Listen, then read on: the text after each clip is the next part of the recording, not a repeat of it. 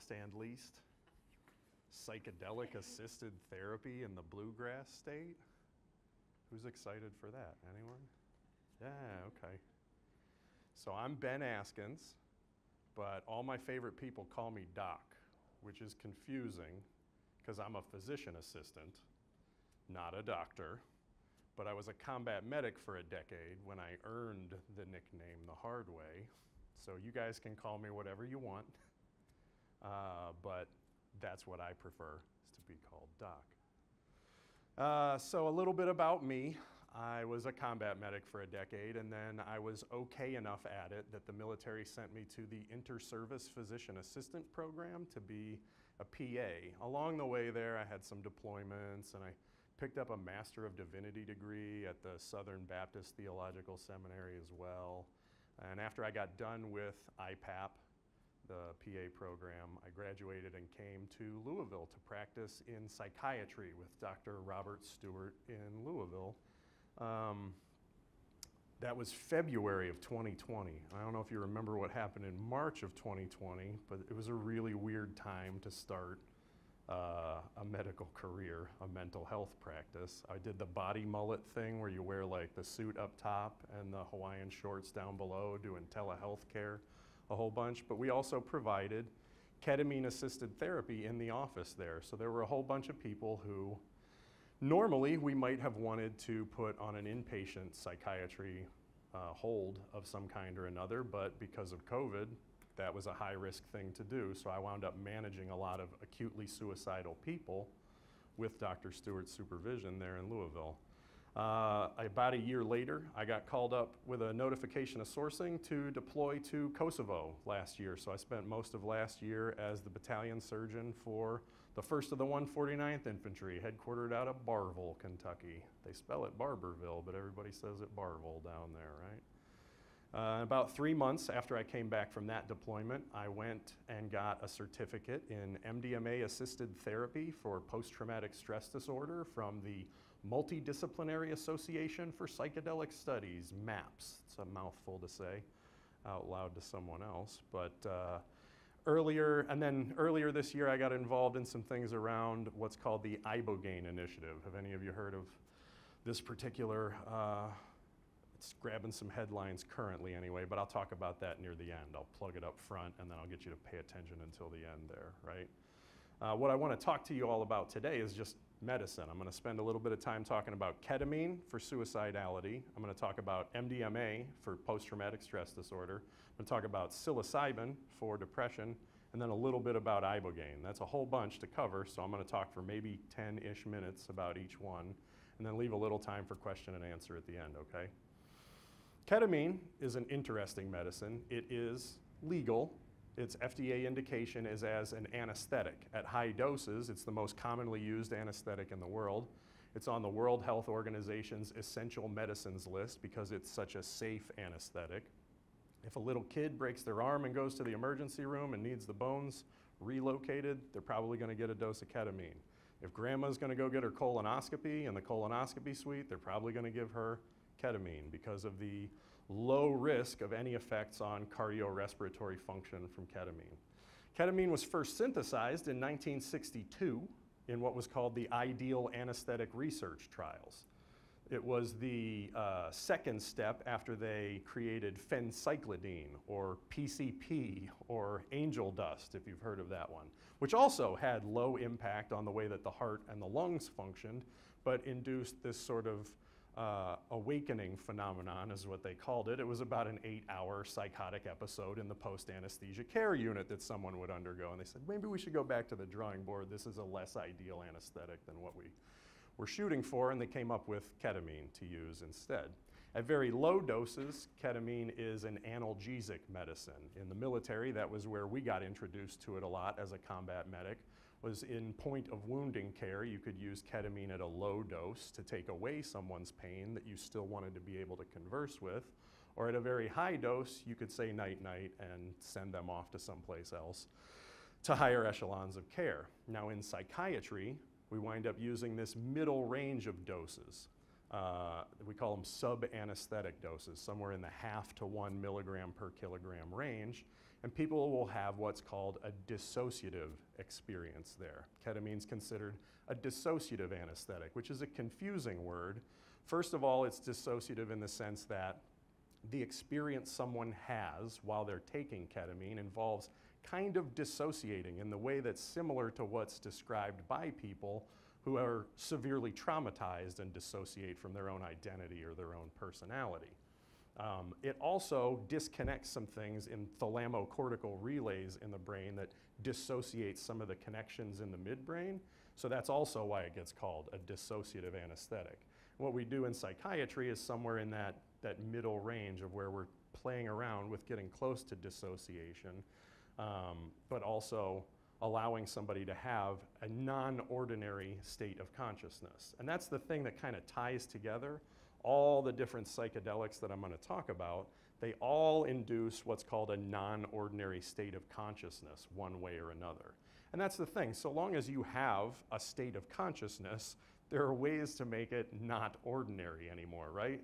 This is Kentucky. This is bourbon country. A whole bunch of you tonight are going to induce a non-ordinary state of consciousness, I'd wager, right? Alcohol is one way of acquiring a non-ordinary state of consciousness. Exposures to extreme environments, extended fasting, birth, death, like you were talking about in one of the talks earlier. We call those sorts of things condensed experiences in psychedelic-assisted therapy circles, where a whole lot of things are going on inside of somebody's head and inside of somebody's life that condenses down in a very meaningful sort of way. And that's what we're trying to induce with some of these psychedelic medicines, ketamine being the only legal example currently. Ketamine has a unique mechanism of action in psychiatry as well. Like, we're all familiar with SSRIs and atypical antidepressants that are DRIs or SNRIs, and atypical antipsychotics that work on a whole host of dopamine, norepinephrine, and serotonin neurons, correct? So ketamine's mechanism of action is exerted on the N-methyl-D aspartate, or NMDA receptor, which works on glutamatergic neurotransmission. Glutamate being the primary gas pedal in your brain, and then GABA being the primary brake pedal that balances things out in terms of neurotransmission in a whole bunch of other serotonergic, dopaminergic, and norepinephrine-based neurons further down in the dorsal raphe nucleus and the ventral tegmental area and the locus ceruleus, right? So what ketamine does at the glutamate receptor is it has a dose-dependent binding affinity. And you've got NMDA receptors presynaptically and postsynaptically, and then it exerts some effects on what's called the GABAergic interneuron. All this sciencey sort of Stephen Stahl Neuroscience Education Institute stuff is what you get asked in like psychiatry, CAQ sorts of questions, if that's of interest to anybody.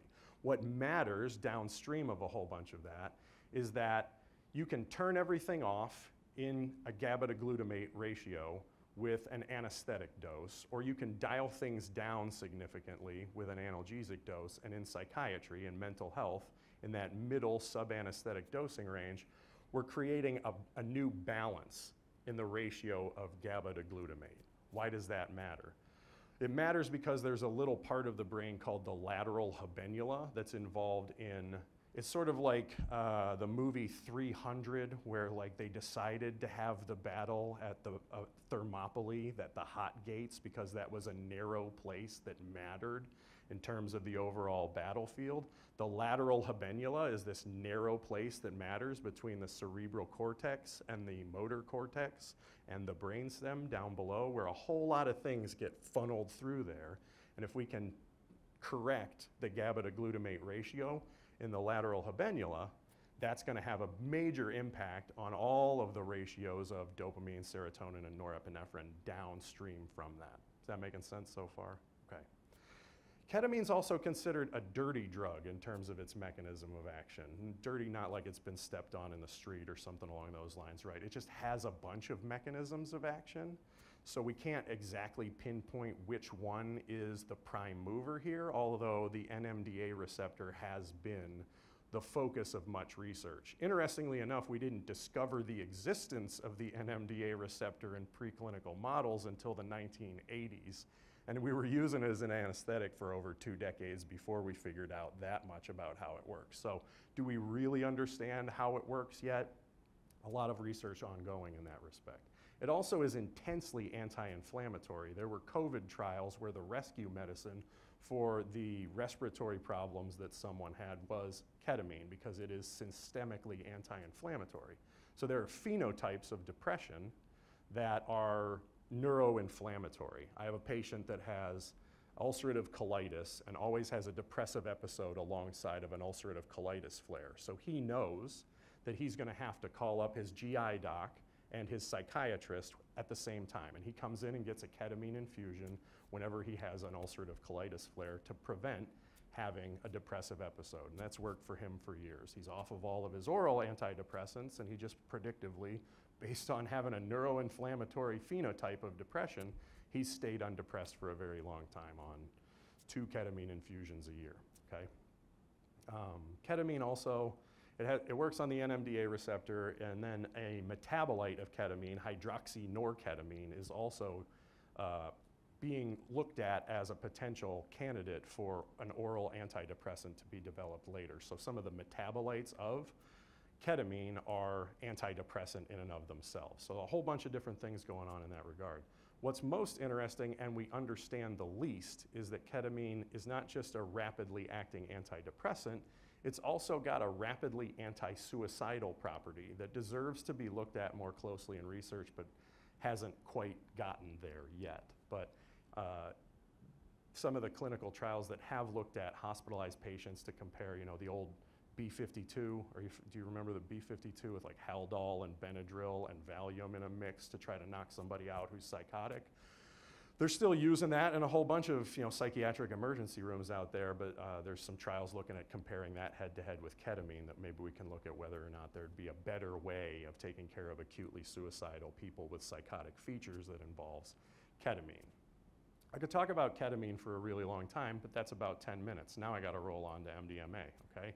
So MDMA is significantly different from ketamine. Ketamine is a very unique medicine, both in its mechanism of action and its history, and it's the fact that it remains legal despite the war on drugs making everything else illegal in the 70s and 80s. MDMA was first synthesized in 1912 by Merck in what were research trials looking at trying to figure out some new blood thinners. And MDMA wasn't a very good blood thinner, but several decades later, in the 70s, it was resynthesized by a famous chemist, Alexander Sasha Shulgin, and started to be used in group psychotherapy contexts in the 70s. MDMA, 3,4-methylene dioxymethamphetamine, is a serotonergic amphetamine. So it has this unique mechanism of action, again, among all of the psychedelics that are out there, where it's a mild triple reuptake inhibitor, right? So it exerts influence on DAT, NET, and CERT, the dopamine, norepinephrine, and serotonin reuptake pumps. Now, there's a famous medicine drug that exerts influence at a much higher level at all 3 of those called cocaine, that we won't be talking about today at all because nobody's looking currently at any therapeutic uses beyond like dental anesthesia is the only indication I remember there being for cocaine, right? At a much lower affinity, MDMA blocks all 3 of the major neurotransmitters so that you have more of that available in the synapse to be used. And then it also exerts some influence on the vesicular monoamine oxidase transporter 2, the VMAT2, inside of the presynaptic neurons so that you're actually able to flush out a whole lot more serotonin into the synapse to be used. So you've got all of the good things that we're trying to target with traditional antidepressants being upregulated in the synapse whenever someone takes a dose of MDMA. The impact there, the balance of activity between serotonin and the other dopamine and norepinephrine neurotransmitters there creates very positive feelings in and of themselves, but MDMA also exerts an influence on a neurohormone called oxytocin. In the brain we call it oxytocin, out in the body we'll call it vasopressin, and it has a whole lot of downstream effects. It's the neurohormone that's considered to be responsible for pair bonding between parents and newborn children, or within groups of close-knit people. You know, if you have any friends in the room, it might be partially mediated by oxytocin in, you know, professional way or whatever. As all members of KAPA here, maybe we'll all be friends someday. And some of that's an oxytocin-dependent interaction among all of us, right? To what degree oxytocin plays a role in the positive effects in PTSD treatment with MDMA, that's still being debated, but that's primarily what's going on at a neurotransmitter level. What takes place whenever someone ingests MDMA in terms of the emotional experience that they're having, the non-ordinary state of consciousness induced by MDMA, is that the amygdala is essentially turned down, the amygdala being the relay center for a whole lot of fear and anxiety. So fear gets turned down in the central nervous system, and then with oxytocin and serotonin, as well as dopamine and norepinephrine being turned way up, love and connection and the opposite of fear winds up being turned up, so that a person in a therapy session, while they're taking MDMA, is able to revisit traumatic memories from a place of strength and compassion and courage, rather than a place of fear and overwhelm. The standard of care in PTSD therapy is cognitive behavioral therapy or cognitive processing therapy or exposure therapies of one kind or another. Exposure therapies being just revisiting those memories raw often enough that maybe they're not as traumatic as they used to be. What we can do with MDMA now is make it possible for people to approach those memories from a place of strength rather than a place of weakness, and to incorporate those memories into their narrative life story in a way that essentially takes that memory and puts it on the shelf in the memory library so that it stays there, instead of constantly jumping off the shelf and hitting you in the back of the head the way that PTSD kind of shows up in somebody's life. You're just looking for a cookbook or an old family photo album and you get hit in the head with a different memory, is a bit what it's like to have some of those you know, re-experiencing flashback sort of symptoms of PTSD. Now in the clinical trials that are run, MDMA is an interesting med because it is first a Schedule I medicine currently, but early next year it's slated to be considered for rescheduling to be a Schedule II medication. That was the certificate that I went to get from MAPS, was so that I and my collaborating physician, Dr. Kristen Dawson, will be the two first prescribers in the state of Kentucky that would be able to write for MDMA if/when all of the process gets rolled out for how that takes place. We got the training on how to perform the therapy, but all of the rules will kind of depend on how things get changed with the FDA.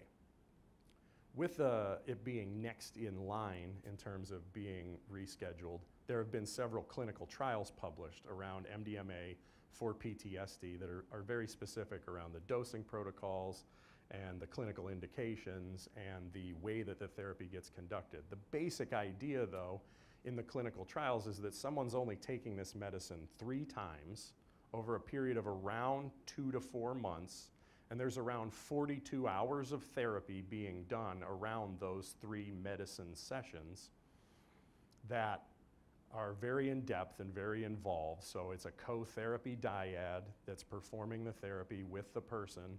There's 3 preparatory sessions, a medicine session, 3 integration sessions, and then a medicine session with this amount of 60 to 90-minute therapy sessions with 2 therapists around it. Very time-intensive, very resource-intensive way of doing this compared with treatment as usual, which is some combination of SSRI, right, like paroxetine or sertraline are the 2 that have indications for PTSD, and then talk therapy of whatever evidence-based way, but you know, looking at perpetually doing that. At the end of the clinical trial periods, people who were included in these trials were some of the most severe cases of PTSD that you could imagine that still met the inclusion criteria. What's been called complex PTSD, but which isn't a category in the DSM-5 that we use professionally.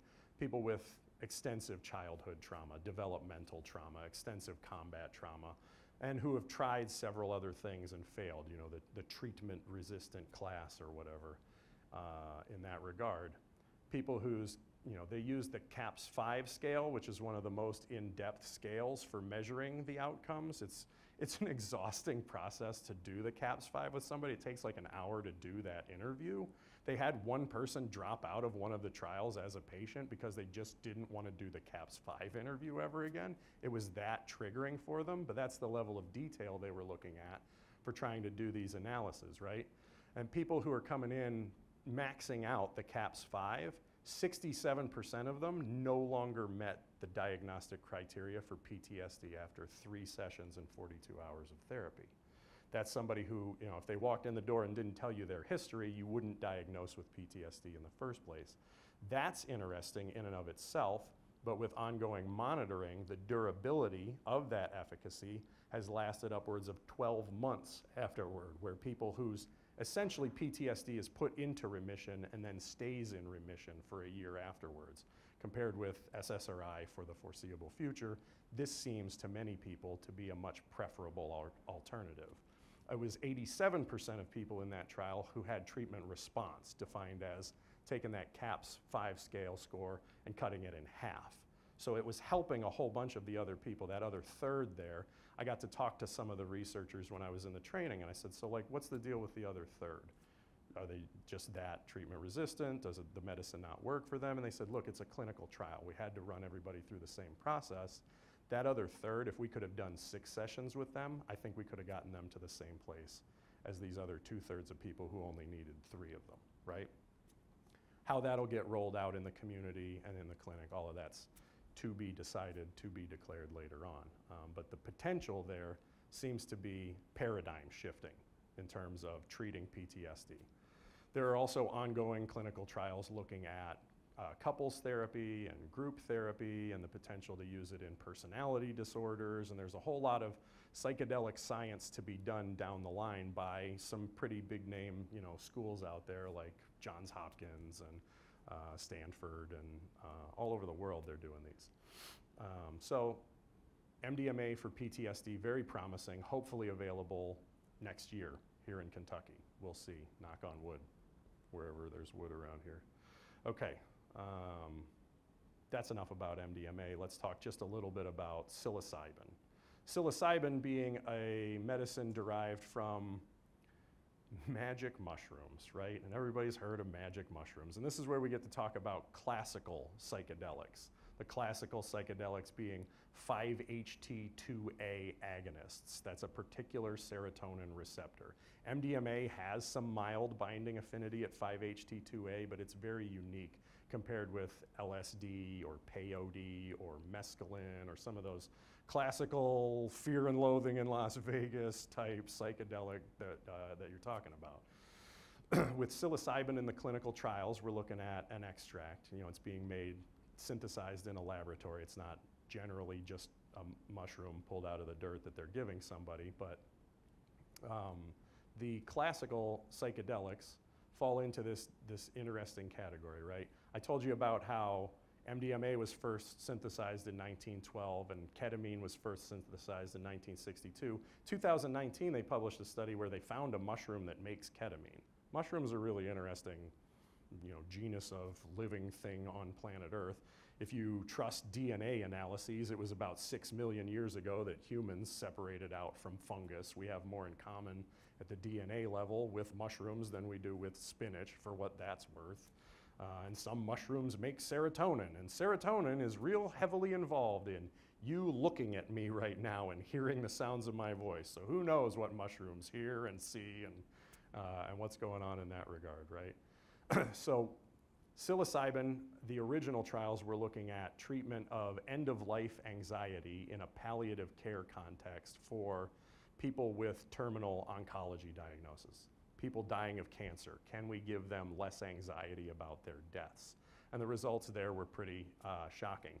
Here's where I prefer, because the studies there are relatively small and they're preliminary, and psilocybin's the next one in the chute after MDMA to have some better trials published in that regard.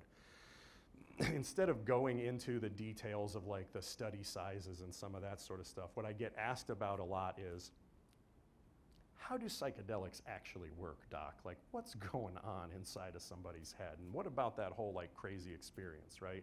Because with MDMA, there's fun stories about psychologists back in the 70s doing group therapy together and all of them being in a room on MDMA together and saying, hey, let's see if we can think of the worst thing that we could possibly think of right now. And somebody says, let's think of our mothers being dead. And everybody just sits and thinks. And finally somebody says, it's not that bad. It's like the worst thing they could imagine. And if you're on MDMA, it's not that bad, right? With the classical psychedelics, you're starting to look at like the stories of bad trips. What's a bad trip? What does that mean? You know, like people go to the other side of Saturn and they talk to aliens and they come back. And is that really therapeutic? Is that actually going to help somebody outside of the context of being real close to dying? The clinical trials with psilocybin are looking at treatment-resistant depression at, you know, relatively low doses. But I mean, here's the deal with psychedelics in general. What you're seeing right now when you look at me isn't reality. It's something that's more accurately classified as a consensus reality state. Have you heard of this before? So what we got taught maybe when we were kids was that your sense organs passively receive light and sound and vibration and pressure and temperature, and they just bring that into your brain, and everybody else sees the world the way that you see the world because we're all just passive sensors.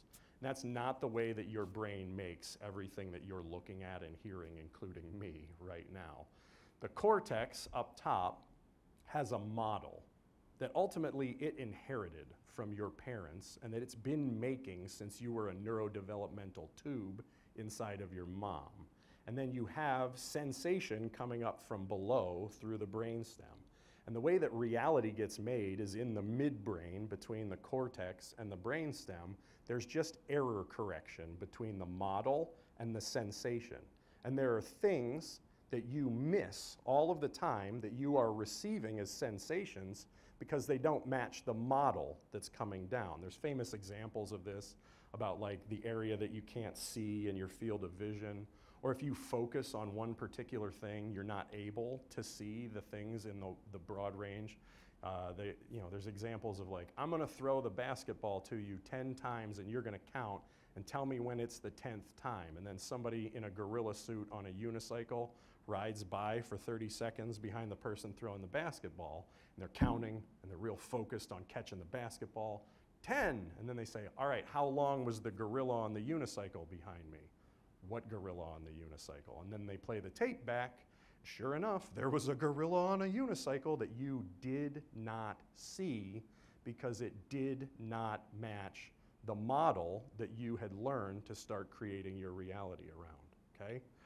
Classical psychedelics in particular open up this consensus reality state between the model that your brain has been making since you first started having a brain and the sensations that are coming up from your brainstem. If you think of this as a shower of water coming down as a model and then fire coming up as sensation from below, your consensus reality state is just a mix of steam and smoke in between the model and the sensations. There's different switches that can be activated in this regard. A good book on it is called Reality Switch Technologies by Dr. Andrew Gallimore. If I said anything correctly here, it's attributable to him. If I said anything wrong, that's on me, okay?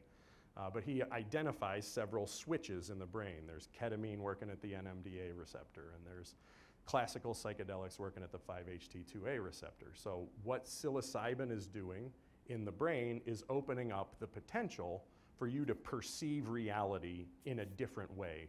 That way winds up being a little bit like a hallucination while you're taking that medicine, but then after the medicine's not in someone's body anymore, there's the potential for them to see the world in a new light and from new perspectives that might not have been opened up to them without an exposure to a classical psychedelic like a 5-HT2A agonist of any kind. So opening somebody up in that regard also involves neuroplasticity downstream from taking the medicine, right? And this is a kind of a buzzword in research and in medicine and in society at this point, is this idea of neuroplasticity. Have you come across this one yet? Like, you make your brain plastic, you upregulate brain-derived neurotrophic factor, and that's like miracle grow for neurons, and we want to get more neurons, and you have a certain amount of hippocampal density loss that takes place with chronic depression, and taking ketamine or taking psilocybin can increase hippocampal density because of upregulating brain-derived neurotrophic factor. And there's all this stuff about neuroplasticity that's a big focus of research around psilocybin at this point. And neuroplasticity is a good thing for periods of time. It's like you want your brain to be capable of making new connections and wiring in new neurons, especially if you've got a brain that's been damaged by alcohol use for years, or chronic depression for years, or any of the other chronic diseases that are taking place. It's a good thing, but it may not be something that you want all of the time, right? You don't want to have a plastic brain all the time. You want it to become plastic, it to make some connections, and you to use it. You don't want to eat all the time. You want to eat, and then you want to go do some work with the energy that you made there. Same sort of idea with classical psychedelics. Neuroplasticity is useful for periods of time. I say this because microdosing is a big thing in the news at this point, and there are people looking at microdosing trials, and whether microdosing is a good idea or a bad idea kind of depends on whether you think having a plastic brain all of the time is a good idea or a bad idea. Is it a good idea to walk around with your mouth hanging open all the time in the hopes that food might fall into it? I don't think so, but we'll wait and see how the clinical trials turn out around some of that sort of stuff before we make any decisions. Is that making sense so far? So finally, I'll talk about ibogaine just a little bit. And ibogaine is another interesting medicine, right? It is derived from trees and roots in West Africa only. And in the 50s, it was an investigational drug that the brand name was MDiv, because we're always real clever about how we name pharmaceuticals in America, right? They named it MDiv, and that's because it exerts this rapidly acting reversal of opioid withdrawal and addictions to several other sorts of substances, that because it was rescheduled as a Schedule I med and was one of the least studied of the psychedelics in the period before the war on drugs, we really don't know how exactly it does that. But what is normally a 90-day window, if anybody works in addiction medicine, or particularly around the opioid epidemic, there's this period of time where people begin treatment with methadone, buprenorphine, naloxone, any of the appropriate medicines there, treatment as usual, and you're looking at relapse and overdose period as a result of the somatic experience of all of the withdrawal symptoms, where people generally either die by suicide or overdose and relapse. There's this 90-day period that's considered like a danger area, and it's never easy. People withdraw from opioids for years and years and are never the same again. And it seems anecdata level, small case studies and case series levels, that it can take that 90 days and crush it out in about 24 to 36 hours. The way that does that in the brain, again, we don't fully understand yet. There are some risks associated, known risks associated with it. It does prolong QT intervals. There's a cardiotoxicity risk there that's known. There's some neurotoxicity risks at higher doses, which is some of why the medicine was rescheduled there. There's a pending paper to be published in the next month or two by Dr. Nolan Williams, where putatively they may have been able to figure out a way to stabilize the cardiac membrane with high doses of magnesium, similar to the way that we treat preeclampsia and eclampsia and prevent some of the cardiotoxicity in that situation. I don't know any of the details there yet because it hasn't been published, but they're trying to look at ways to try to be able to do clinical research on ibogaine in a way that is safe, beyond just the usual clinical trial enrollment, monitoring and pre-screening and having somebody on telemetry the whole time. All of those things would be a piece of this. there may also be some ways to prevent people from dying of taking ibogaine. In the wild, in unmonitored non-clinical trials, there's at least 30 known cases of people taking ibogaine alongside of whatever other medicines they were taking and then having fatal cardiac arrhythmias. So it is a real risk to be considered. I bring this up today because the Kentucky Opioid Abatement Advisory Commission has allocated $42 million towards doing ibogaine research right here in Kentucky. There was $842 million received from pharmaceutical companies in a settlement where Kentucky had sued. I imagine that most of us here in this room know someone that's been affected directly by the opioid epidemic, given the way that the coal miners in eastern Kentucky were virtually targeted for pill mills and OxyContin in the 90s and early 2000s, the Dope Sick TV show or some of the documentaries out there. I'll give a whole bunch of background info on all of that. Kentucky has about $842 million to try to implement into treatment of opioid use disorder here.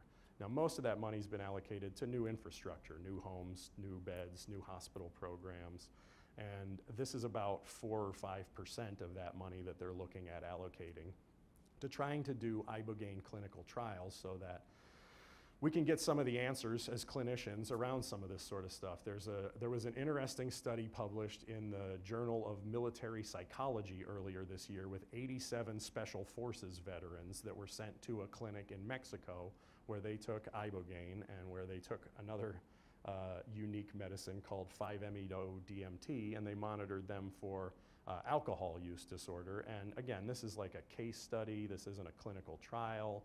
But the cases that were reported, the level to which their drinking and their cravings were curbed was the sort of stuff that sounds more like science fiction than science fact.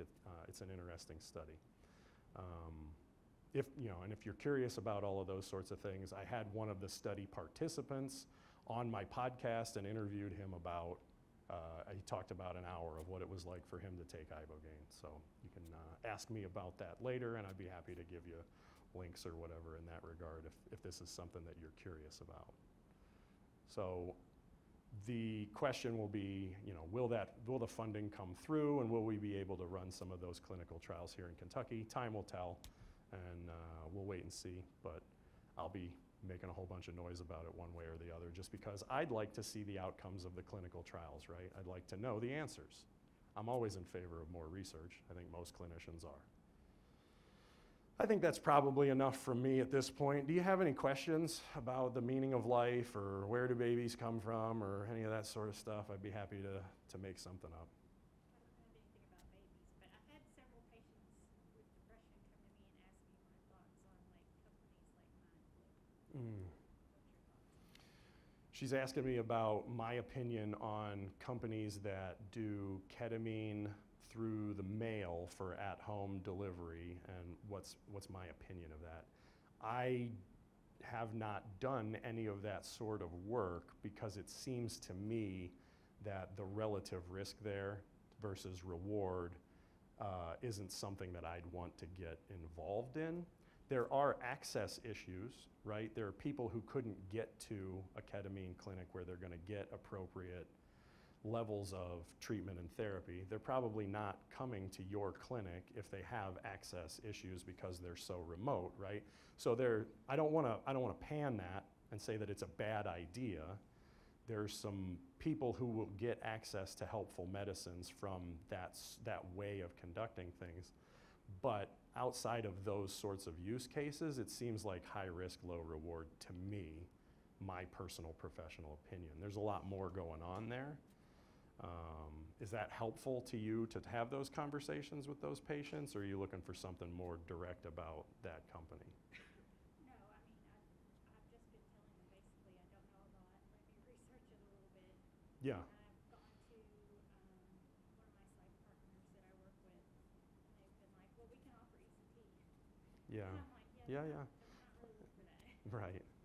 I mean, oral ketamine, the amount that becomes bioavailable, like your liver chews through ketamine pretty quickly. I think it's CYP2B6 is the primary mover in that regard, and then 3A4 is involved. And you wind up getting like whatever dose they're taking, it winds up being like 19 to 25% of that is what makes it into the brain later on. And that's not great, right? But they can titrate up the dose further. And I don't know the model, but you're supposed to be doing kind of telehealth where somebody's monitoring you there, right? Like we write for benzos all the time, and in my opinion, benzos are a more dangerous medicine than oral ketamine would be in terms of the risk of somebody driving with it or doing something foolish with it, right? So the relative risk compared to some of the alternatives, pretty low, but the chance of efficacy of them feeling immensely better from doing that, lower, much so than going to a reputable ketamine provider of one kind or another, where they're going to get it either intravenously or intramuscularly, where you're getting 95 to 100% of bioavailability, and you're getting a lot closer monitoring while they're taking the medicine because it's in person, and you can make sure somebody's back to their baseline before they're leaving, and all of those sorts of things seem to me to be much lower risk as a clinician and much higher reward for the patient comparatively. Again, if you live in the middle of nowhere and the only way to do this is mail order, then you're solving an access problem, but I don't know if that's their business model, right? Is that helpful? Yeah. Okay. I just had multiple people, and I'm like, dang, these people advertise like everywhere. Yeah. Advertising. Do you have in the sort of the trio of visits where patients are in the non-ordinary conscious state, and they open up, they share all these traumatic things, but they're less traumatized by sharing it, bringing it all back up, and then they go back to their ordinary state of consciousness? Do you ever find some sort of secondary mental health crisis when they realize what they've shared, they've maybe not quite coped, they're not quite to that third experience, and then how do you mitigate kind of that middle crisis of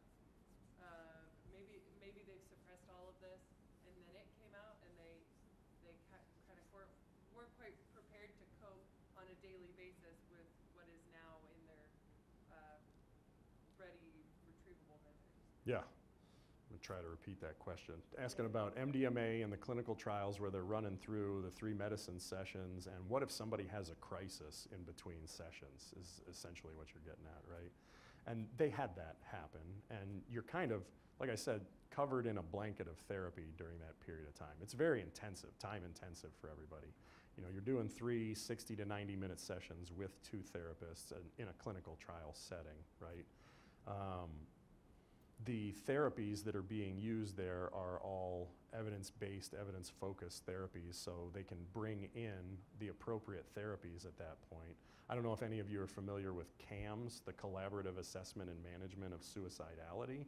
If you're not, you should get familiar with it because they're about to publish some data around that that's going to show that CAMS is superior to CBT and DBT, which are both the sort of standard of care at this point for acute suicidality. But CAMS is a very intelligent way of approaching an acutely suicidal person and helping them navigate that headspace in a way that shows greater success. The CAMS design, the CAMS model takes about 90 days, but Massachusetts General Hospital is running a clinical trial now where they're combining ketamine treatments with an accelerated version of CAMS. And they're starting to see acutely suicidal people who are no longer suicidal or are just kind of simmering suicidal in a few weeks' time, which is some of what my practice has focused on for about the last 3 years, is a ton of those sorts of folks where we're trying to do suicide interventions alongside of ketamine, and CAMS is just going to be the gold standard in the next couple of years around some of that. Now, that doesn't really answer your question about what they did in the clinical trials or what we would do with MDMA. And a lot of that's just going to depend on the rules and regulations that come down from the FDA and the DEA, and then the MAPS Public Benefit Corporation that'll be the first pharmaceutical company that'll provide MDMA, and we'll just follow all of the rules in that regard. My leaning forward sort of thinking would be if somebody became acutely suicidal or were rapidly destabilized, there'd be ways to integrate ketamine and CAMS into the ongoing care of a person who's in crisis with their ongoing MDMA therapy. Is that helpful and answer your question? Yeah, Okay. Any other questions? Is this an inpatient process? For the MDMA, like I said, they'll roll out the rules and then we'll figure it out. But I don't think it's going to be. From the way that the clinical trials were run, it sounded like it'll be, you know, available, an inpatient version and a community-based version and private practice versions the same way most other interventions are. Yeah. Yeah. That's all I got for you. Thank you for your time and attention.